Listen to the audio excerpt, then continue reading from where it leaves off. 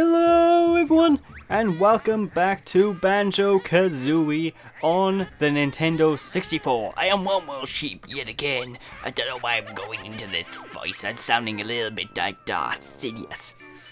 Good, Anakin, good. Kill him.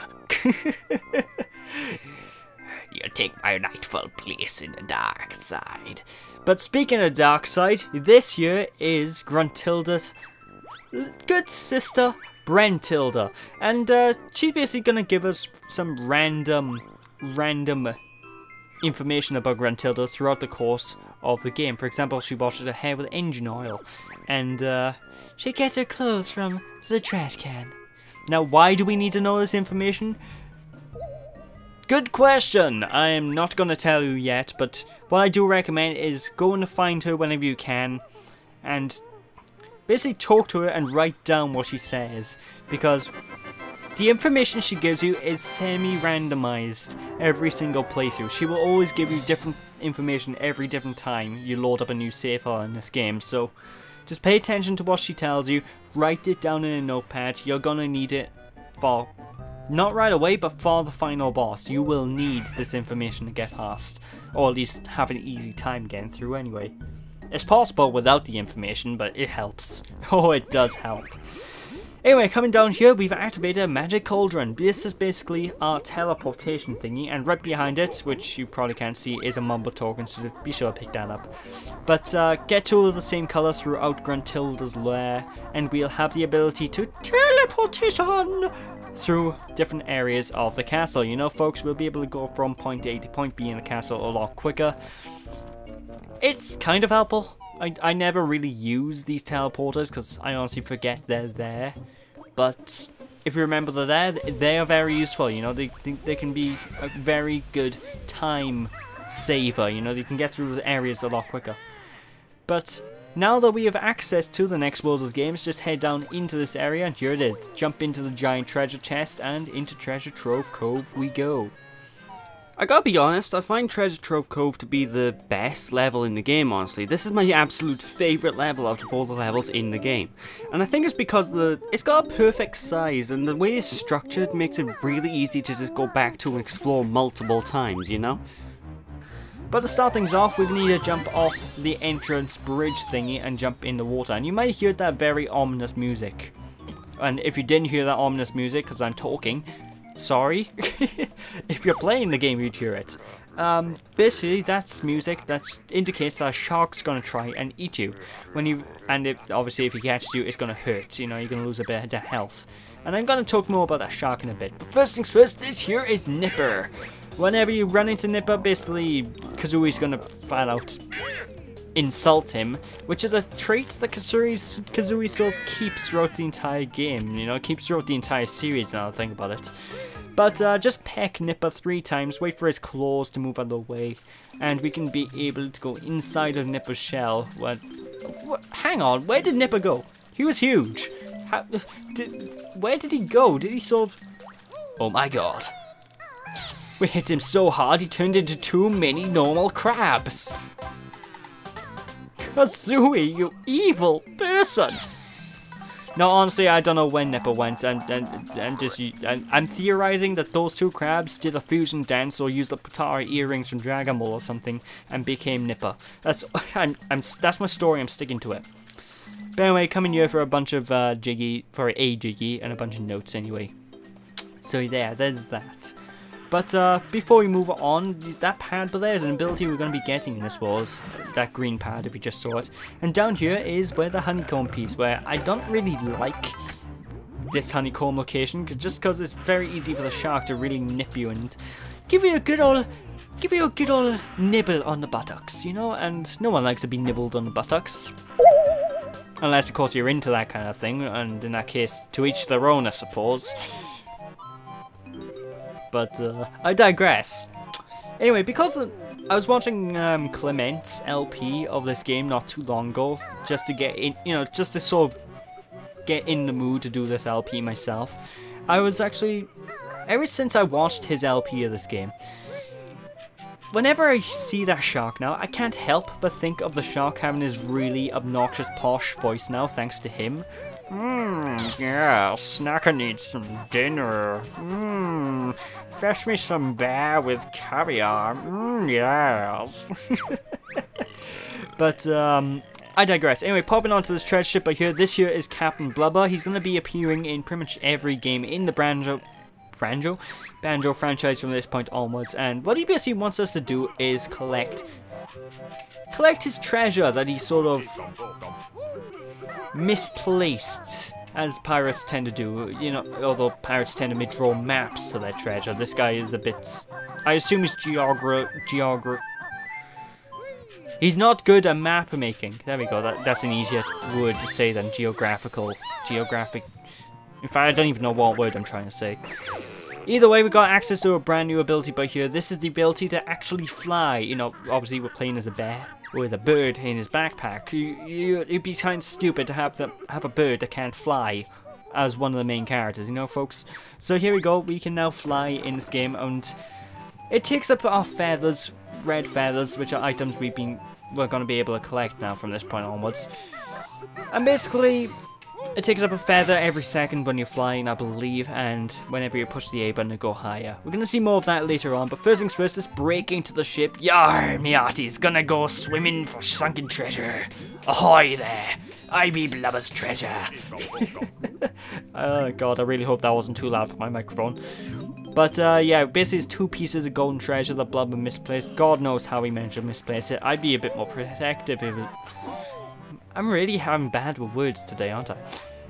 I would be a lot more protective if it was my treasure, I'm going to be honest. So just grab the treasure from inside the ship there. And you might be wondering where the second half of the treasure is. Well, right down here.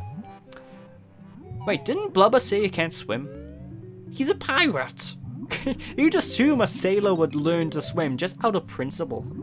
Unless I'm completely... Did he say that? Because I could be wrong. It doesn't matter anyway. Just grab the other treasure and give it to good old Blubber. Because it's just another MacGuffin to collect another MacGuffin, you know, folks. It's all good. It's all good. But I have to say, this world is one of my favorite worlds in the game just because of the music and just the level design as a whole. It's really vast without being too obnoxious about it, you know, folks. It's just, I don't know, the music is glorious as well. Like I said, Grant Kirkhope, I'm starting to get the hang of saying his name now. He did such a good job at making this game. Soundtrack, you know, I almost gave the game credit, the entire credit of the game to him. He didn't make the whole game. God, it'd be impressive if he did. But no, the soundtrack he did with this game is just godlike, you know. Banjo-Kazooie is one of those games that I really consider to have a perfect soundtrack, and there's not many games that I would consider to have that. I mean, there's Sonic 2, there's this game, and I think that's pretty much just about it. There's really not many games that I can consider that to have that good a soundtrack. And Grunty's line there really confused me. Now harder still, the game will be. Why don't you make the game harder in the first place, you know, Grunty? If you have the ability to, are you just being a good sport or something? I don't know. Either way, just continue onwards up by here. Be sure to climb up on all the trees whenever you can. And that island there, if you have a stock copy of this game first bought, you will not be able to gain access to that island. I have access to that island because of certain reasons, and I'm going to talk about those reasons later on in the game, and I don't want to talk about it too much, but simply put, we are not visiting that island during the course of this LP.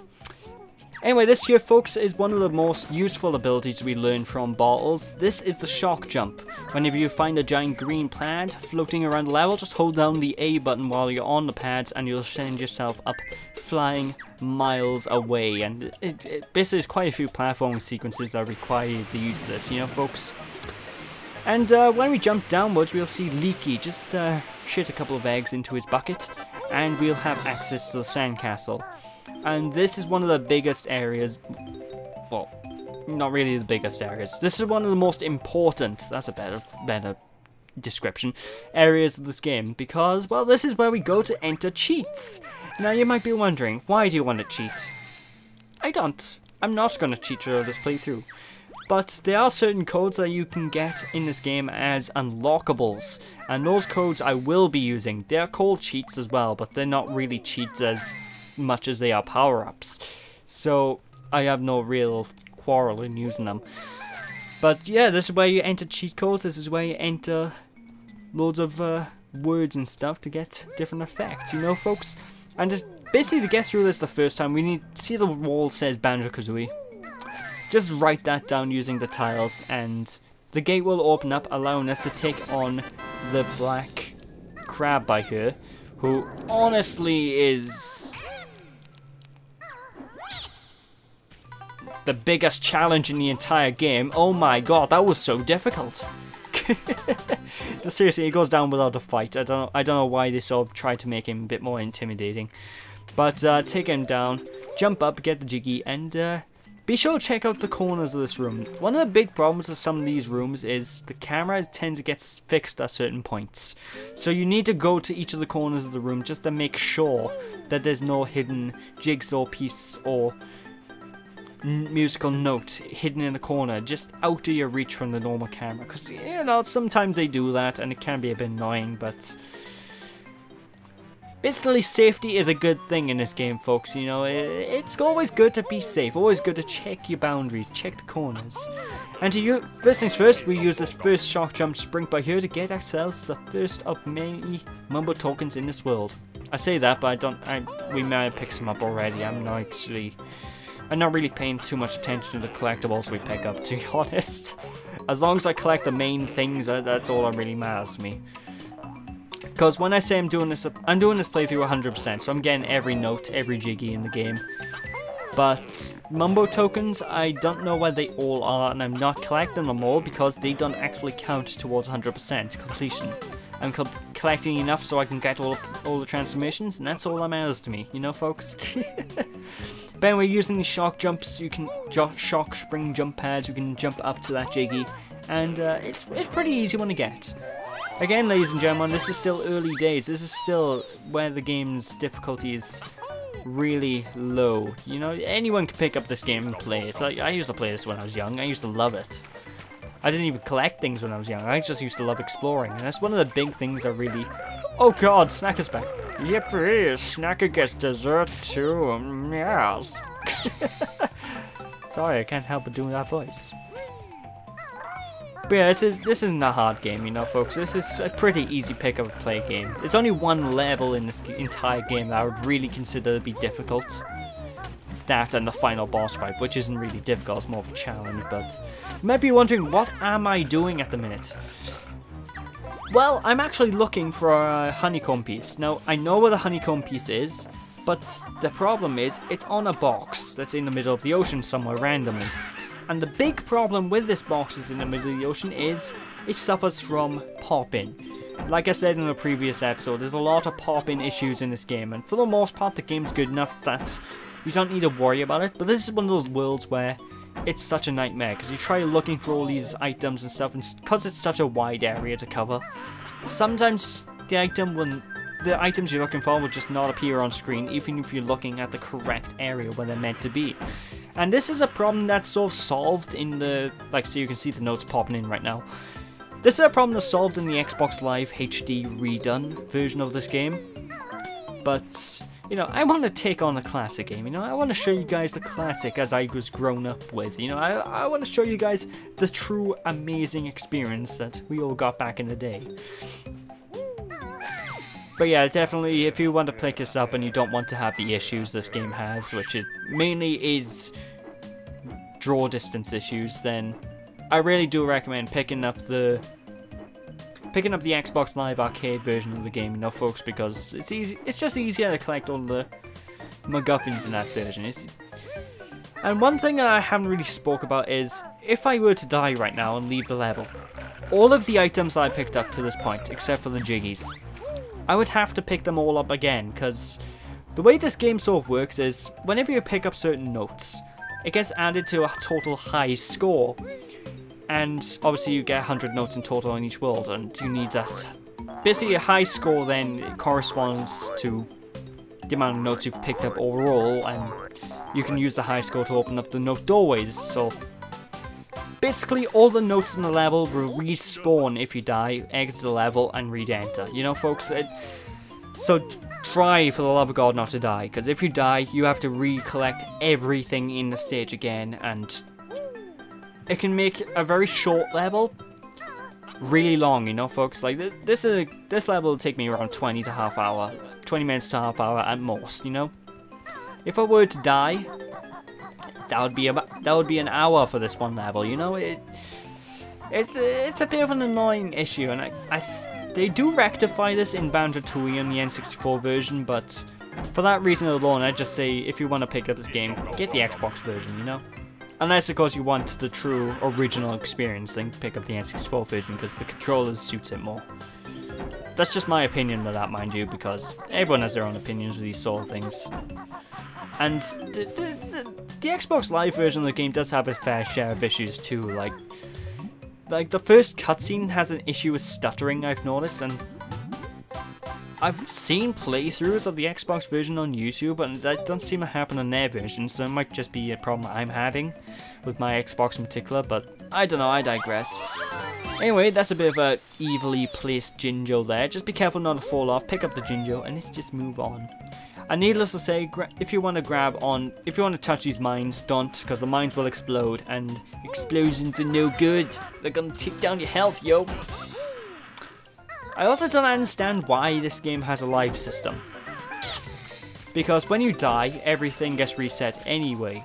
So, the life system, I just assume it's there just for the sake of having lives.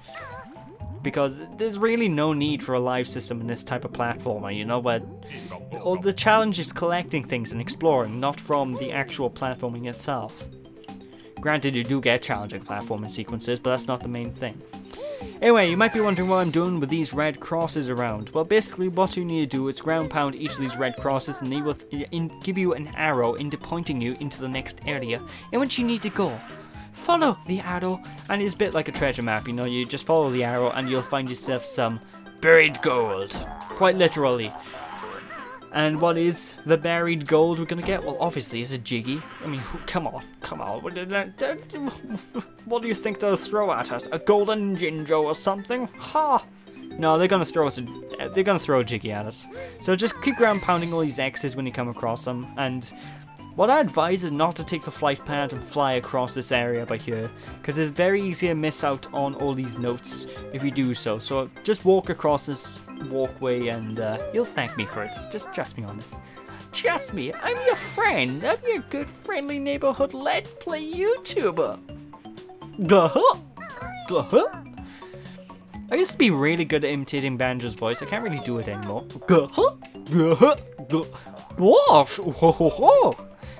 I don't even know what that was meant to be.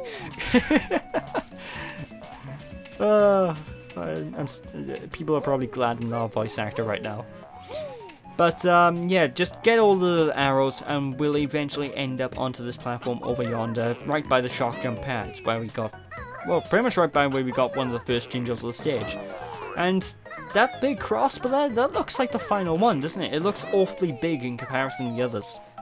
Or is that my eyes playing Actually, I think it looks the same. My eyes must be playing tricks on me. But, oh my god, it's a trap! Jeez, I wonder where it could be. I have no idea where we could look in order to find this one thing. The enemy has eluded... Oh, right, it's right there. Okay, then. So jump onto this island and just ground pound it. This one is the final one. And just blow open the box. You can either use the charge blast or your jump peck move in order to break it open. You know, either or does good stuff. But that's pretty much all we can do now for the ground areas of this world. We're pretty much cleared out everything except for the sky area. What do we mean sky area? Well, obviously this takes place on a beach. Beaches usually have cliff sides and they're sometimes associated with lighthouses, are they not? Well, there's an entire extra level above the cliff, you know, folks, so just fly on up there if you want to. Of course, you might be wondering, where am I going? Well, honestly, I can tell you where I'm going right now. I'm going to look for that one honeycomb piece that's eluded me. I'm telling you, it's a nightmare trying to find this thing, just because...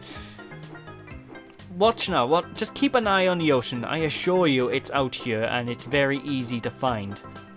Also, you can't fly out too far into sea because there's an invisible wall. I figured I should just note that. Oh, what's that? Oh, there it is. Oh, yeah, okay, cool.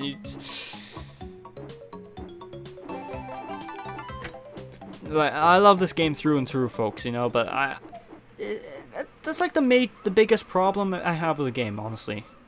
If it weren't for that, this game would be, I would consider this a perfect game. If it weren't for that one major drawback, I would honestly consider this to be a perfect game. Well, I say perfect, but there's no such thing as a perfect game, so as close to a perfect game as I can think of. But then again, there's the last of the Jinjos just on this one palm tree, so just pick him up and boom, we got 9 out of 10 Jiggies, which means the last Jiggy is quite obviously at the very top of this mountainside, right on top of the lighthouse, as you can probably imagine. And you might be wondering, where's the Gruntilda switch? Fret not, ladies and gentlemen, the Gruntilda switch is, it's right in front of us, basically. Honestly, it's the last couple of collectibles in the stage are really easy to get. They're just right at the top. So, here you go. Lighthouse. Right behind it is the switch itself. And we're very fortunate the cannon did not destroy the Jiggy in the process. Because that's a golden Jiggy. Isn't gold meant to be a really weak metal? Like, I'm pretty sure that if an explosion went off next to a bunch of gold, it would probably warp the gold because of the heat alone. I could be wrong with that. I'm no scientist. I don't know. I don't know metals all that well. I'm just probably talking on my ass right now. There we go. There's this world over and done with. We have collected every single MacGuffin we can in Treasure Trove Cove. And one thing well, we got obviously I'm gonna do some editing right now so I can just go straight back to the beginning of the level. But Treasure Trove Cove actually had a completely different soundtrack in the beta version of the game, as well as Mumbo Mounting as well, actually. But due to reasons, Grant Kirkhope had to change the soundtrack because I think apparently they didn't really. The music he had for the levels didn't really fit what the lead designer of the game really wanted to go for in terms of style. So I've heard the beta tracks; they're actually pretty good, you know, but. I'm kind of glad they did the change, because these newer tracks that Grant composed are a lot better, you know, and they really do suit the game a lot more. But yeah, it's time to collect. Well, we've already collected the Jiggy, so it's time to go on to the next level of the game, ladies and gentlemen. And unfortunately, the next level, I guess, can be classed as the water level of the game, ladies and gentlemen. Oh yes, this early in the game, we're already treated to the water level. The sad thing is, this water level also doubles as a sewer level. 2 game tropes that people usually dislike. But fret not, because even though even though most people don't like these 2 game tropes, Rareware did a good job in these levels. I assure you, these levels are amazing, the upcoming stage. So, with that, ladies and gentlemen, thank you all for watching. I hope you all enjoyed. Don't be sheepish, people, and when we return next time, we'll be entering the dreaded Clanker's Cavern. Well, of course, we need to open Clanker's Cavern first, but we'll be opening it and entering it next time. So thank you all for watching, people. Hope you all enjoyed. Don't be sheepish, and I'll catch you all next time. Bye!